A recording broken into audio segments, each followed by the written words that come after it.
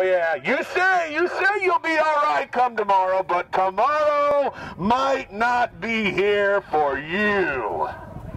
Yeah, you. Anybody know what that song's about? Anybody know what they were singing about then? Huh? Come on, you Lynyrd Skynyrd fans. Do you know what the song is about? Ooh, that smell. Can't you smell? You know what that song's about? My older brother was a drug addict for probably 30 years, and he used to shoot up cocaine. And when he'd shoot up the cocaine, as soon as he shot it up in his veins, he mainlined it.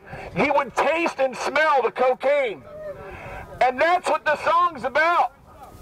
That's what the song's about. The song's about mainlining cocaine, getting drunk and taking Quaaludes and wrapping your car around an oak tree.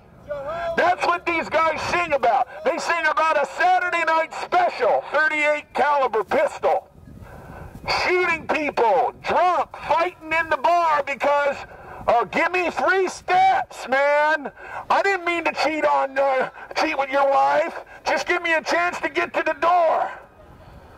And the guy's gonna beat the crap out of the guy because he's messing with his old lady in the bar.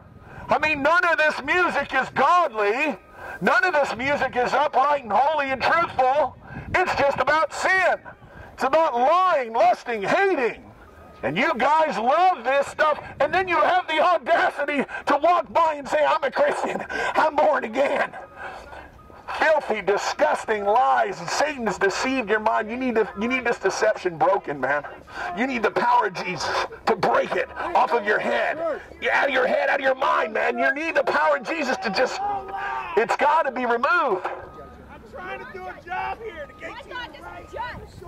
Then you come back again. You come back for a second. And so you come back for a second helping. So yeah, you don't know I knew all these music and all these albums. You didn't know that, did you? You come back for a second helping. I know. Hey, where's Ronnie Van Zant? Where's Ronnie Van Zant right now? He's burning in hell because he died in his sin. Wicked man. Dude, it's pretty obvious I don't want your Cheez-Its. Where do you think all the people are who died in their sin since the beginning of time until now? Are they with Jesus? Hey, I think your family's calling you. Your people are calling you right there, man. Yeah, that's not the Lord. The Lord is telling me to share. Hey, I got a garbage can right over here if you want it. There you go, right over there. The Lord is telling me to share. No, I don't want your. I appreciate it, but I don't want them. Every single song, every single album, I mean, come on. They name themselves Bad Company. Hello? Dude, bad company corrupts good morals.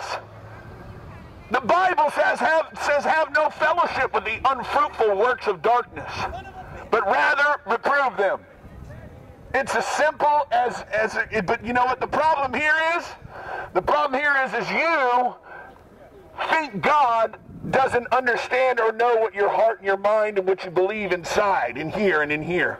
He thinks, well, you think, well, God just, God's just, he loves me and forgives me. And you actually think that God's going to fall for that putrid lie that you, oh yeah, I went to church.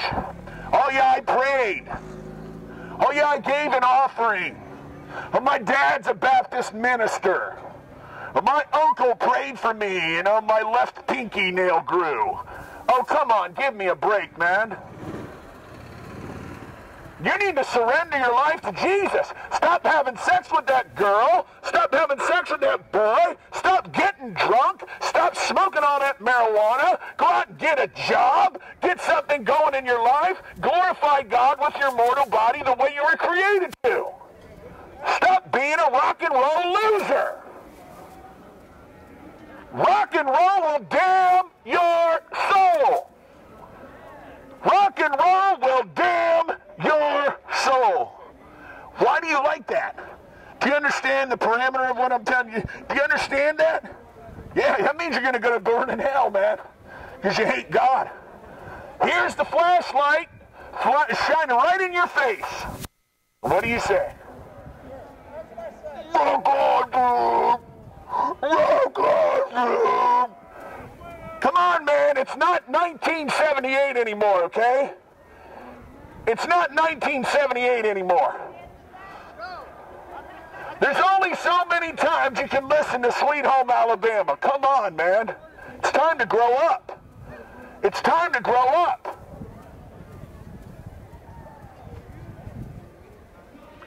All you're doing is living a rock and roll fantasy. Hello, hello. All you're doing is living a life of fantasy, and the reality is your conscience bears witness to what I'm telling you, that I am telling you the truth, and that's why you flip me off. That's why you cuss me out. That's why you go to your friend and say, that guy's crazy. You don't understand that. Oh, I'm telling you the truth. Sir, you don't know what blasphemy is. That's when you speak against the things of God and the ways of God. You tattoo your body for the praise of men.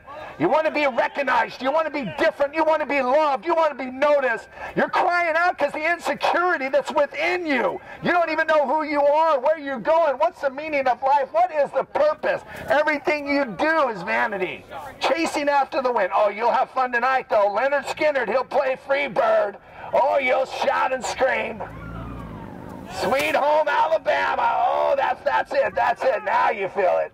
Oh, but on the day of judgment, the degree of your joy here, the degree of your happiness, the degree of your lust here will be the degree you're burning in hell.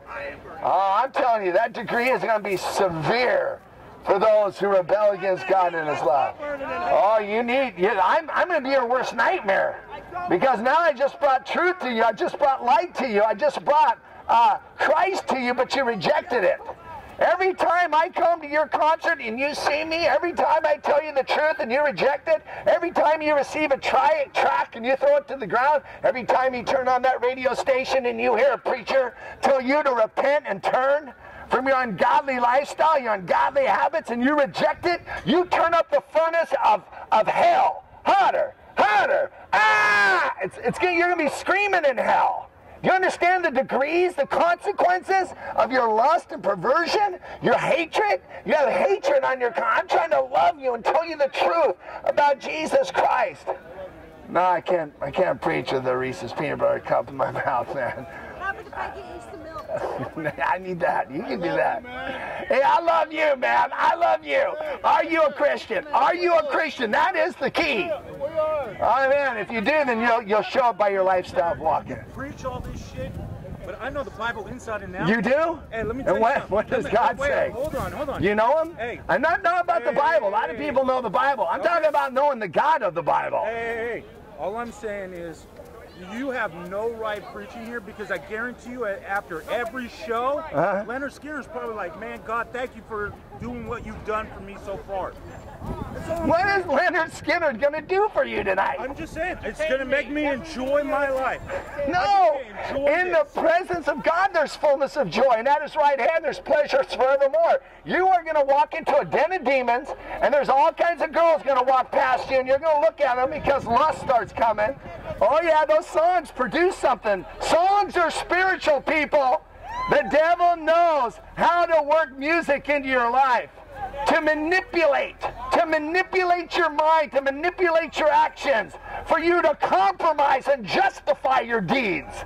I'm telling you, Satan is a liar. He knows how to deceive and trick. He's a master at it.